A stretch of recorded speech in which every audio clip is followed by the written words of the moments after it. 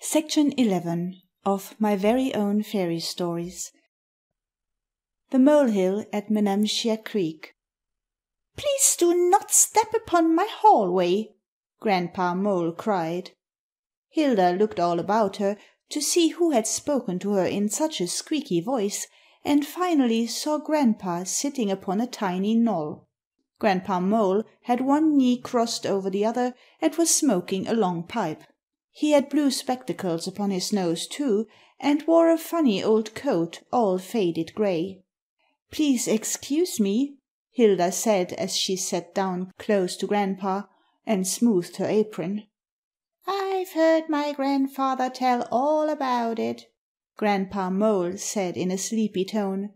"He used to tell us how the old wise mole changed everyone back to their own shapes again with his magic buttons." Hilda could not imagine what Grandpa Mole was talking about, so she asked him all about it. "That's so!" Grandpa Mole exclaimed. "How silly of me! I shall have to tell you.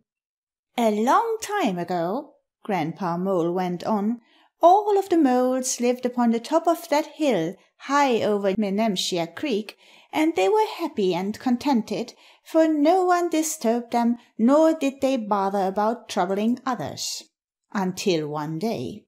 This day all the moles were having a picnic, and the tiny boy moles were running races with the tiny girl moles, and the grandpa moles were telling tales of adventure to the lady moles, and the grandma moles were knitting and listening. And there they were when they first heard the sound. It went clomp, chuck, clomp, chuck, clomp, chuck. Faint at first, then growing louder until it sounded like thunder. What could it have been? Hilda wondered. That is just what all the moles asked each other, Grandpa Mole continued. But they soon discovered that it was something that would do them no good. Then, after Grandpa Mole had wiped his glasses and relighted his pipe, he said, "It was a man. The first man that any of the moles had ever seen, for they had always lived upon the top of the hill at Menamshire Creek, and no one had ever disturbed them before. The tiny moles stopped playing, and the grandpa moles stopped telling their tales of adventure, and the granny moles stopped knitting, and all the moles watched the man as he climbed the hill at Menamshire Creek. And as he climbed the hill at Menamshire Creek, the moles saw that one of his feet made the noise clomp, and the long stick he had in his hand made the noise chuck, as he struck it upon the ground to assist him in climbing the hill at Menamshire Creek. And before the moles knew what had happened, most of them were gathered up and tumbled into a large sack.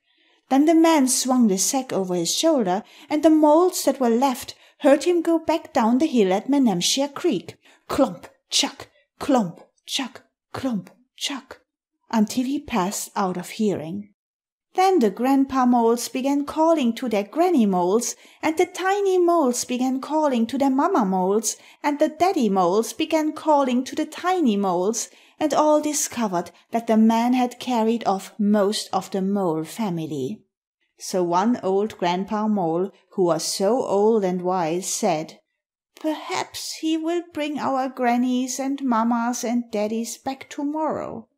But the next day they heard the clomp, chuck noise again, and the man came back up the hill at Menamshire Creek and filled his sack again with the moles, and went down the hill again.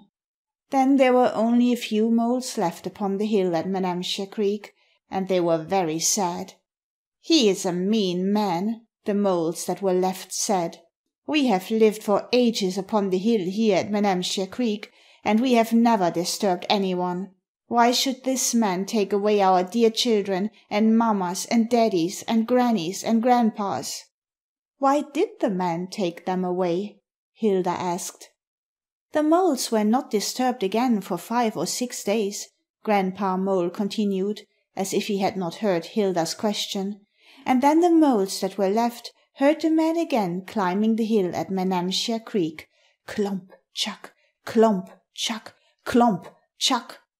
and as they looked, they saw that he was wearing a cloak made of the coats of the grannies and grandpas and mammas and daddies and the children moles. So one old Grandpa Mole, who was very old and very wise, went into his house and brought out his magic buttons and placed them all in a row.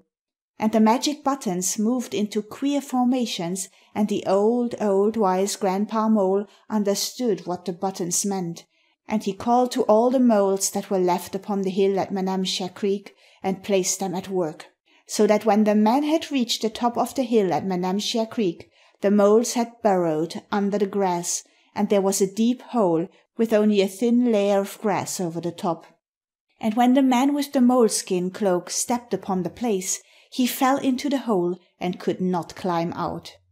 Then the old wise Grandpa Mole again placed his magic buttons in a row, and they moved about in strange formation, and the old wise Grandpa Mole knew what the buttons meant. So the old wise Grandpa Mole told all the moles that were left to gather hornbeam sticks and gather around the hole at the top of the hill at Menamshire Creek. And when they were all about the hole at the top of the hill at Menamshire Creek, the moles that were left rubbed the sticks of hornbeam together, and the dust from the hornbeam sticks fell upon the moleskin cloak. And the Grandpa Moles and the Granny Moles and the Daddy Moles and the Mamma Moles and all the children moles, whose coats had been used by the man to make his cloak, came to life again, and they ran over the wicked man's face and hands and bit his toes until he was very sorry that he had made a moleskin cloak, and he said that he would never do it again. So the old wise Grandpa Mole threw his magic buttons into the hole at the top of the hill at Menamshire Creek, and the moles who had been on the cloak climbed from the hole, and the wicked man climbed from the hole. And Grandpa Mole chuckled so much to himself he shook his pipe from his mouth, and his blue glasses slipped from his nose. And when the wicked man climbed from the hole at the top of the hill at Menamshire Creek, he went down the hill, clumpety, clumpety, clumpety. And his feet only hit the earth every 20 feet, he ran so fast. And all the moles shouted for him to run faster, but he was running faster than he had ever run before, so he could not take their advice. And then Grandpa Mole chuckled again so long and hard he began coughing, and Hilda patted him upon the back to make him stop, and wiped his eyes with a handkerchief. "And yes, sir, my dear, if you wish to see for yourself," Grandpa Mole said, "you can see the wicked man's footprints still in the rock at the top of the hill at Menamshire Creek."